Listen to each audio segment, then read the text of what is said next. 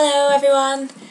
Today I'm going to show you how to restore a database backup, which is useful in itself, but in particular so that we have some objects and data to start using for the rest of these tutorials.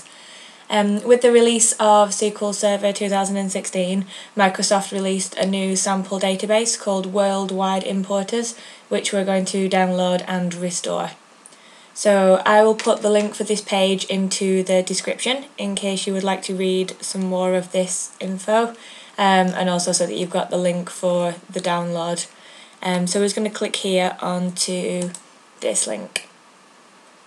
And then we want to select this option here for Worldwide Importers Full.back. And save. And we'll just wait now for that to download. Now that the backup has downloaded, we are just going to drop it into our default backup location, which you can find here.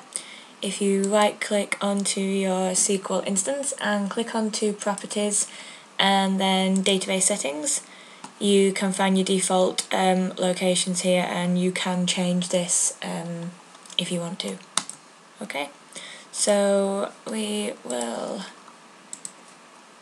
just drag this down now into our backup location, and then we can go back into SSMS, and then we're going to right click onto databases and select Restore Database. Okay. So we're going to click Device here and click on this button here. We're going to restore it from a file, so we're going to leave this as file, and then we're just going to add here. So that's the file that we want to add. So just click OK. And then just click OK again.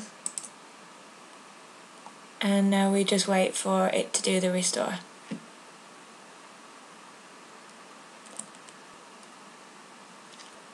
So now that that's finished, we can just click onto OK here, and we can now see that it's there in our database list. So that's it. Thank you for watching. If you enjoyed this video, please like and subscribe to the channel. Feel free to add any comments below.